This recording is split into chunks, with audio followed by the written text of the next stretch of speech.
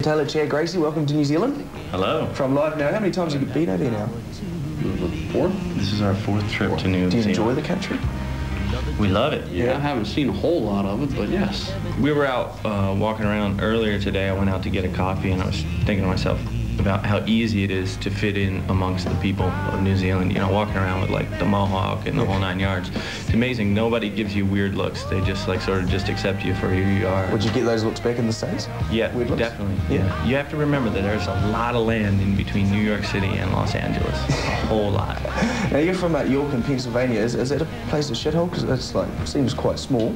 Wrote a song about it called Shit Town. I think the latest and greatest story that came out of York, Pennsylvania was that the mayor of York was arrested for racial charges and actually attempted murder. Do you reckon you've made York famous or put them on the map? I think in ways that they would rather have us not. You know, yeah. I don't know if they totally love us. It's sort of interesting. We're actually the band's going to return to York for the first time, sort of all of us in maybe how many years? It's been years. I can't remember the last time that we were all there.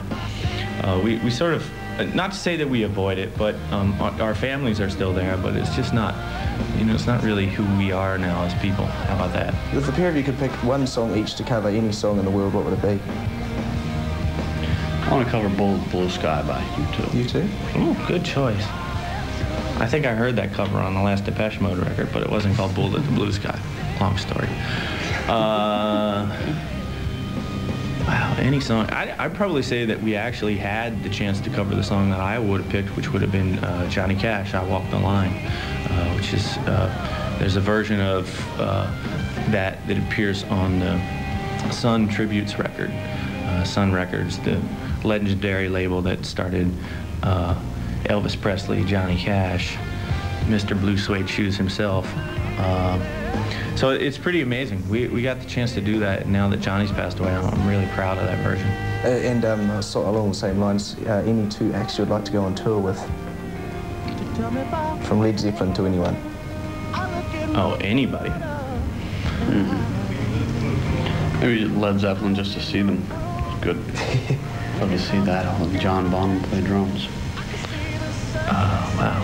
Any two bands in the world to tour. I'd probably have to say that lyrically, the band or the artist that we have the most in common with is probably Bob Marley. I think a live Bob Marley fest would be pretty happening. Yeah, yeah. And of course, then we could let Led Zeppelin close the show. Those guys. What do you want fans to take away from a live show? Once they've been to the show, they're going home, what do you want running through their head? I want them to walk away and remember the intensity that this guy plays the drums. It's insane. Nice. I spend the whole show like standing in front of his drum set. I just love it. Boys, I thank you very much for your time. Thanks a lot. Yeah, absolutely. Thank you.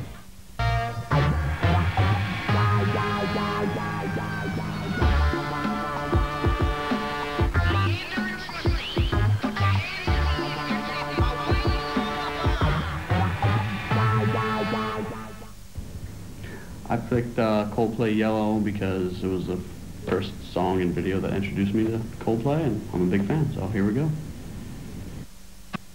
Well, this is shameless self-promotion, but this is our video Freaks. Just one of my favorite videos by us, so here we go. Live Freaks, baby. I picked Michael Jackson Thriller because it reminds me of when I was young and watching this video and with the Vincent Price thing, and I just really liked it, so here we go. Michael Jackson Thriller.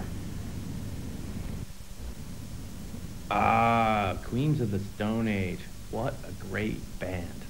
Just fantastic. It's so rare. You know, live has been around for 19 years now. We've seen a million bands come and go. And it's rare that we can put on a band CD before we walk on stage and get inspired.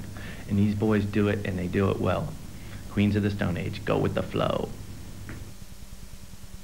I picked U2, With or Without You, because it was, I guess, really one of the highlights of U2 for me, and really got me really into them. I was into U2 before that, but With or Without You really put me over the top, so here we go. With or Without You, U2. I picked Duran Duran Rio because, again, it reminded me of my youth, but it was kind of the first video that I ever saw with hot babes in it, so When is Live going to do a Hot Babe I video? don't know, man. We need to do a hot We need to babe work video. on that, man. We got to sex it up some, you know. That sells these days. I like it. You see that? The kids like that stuff.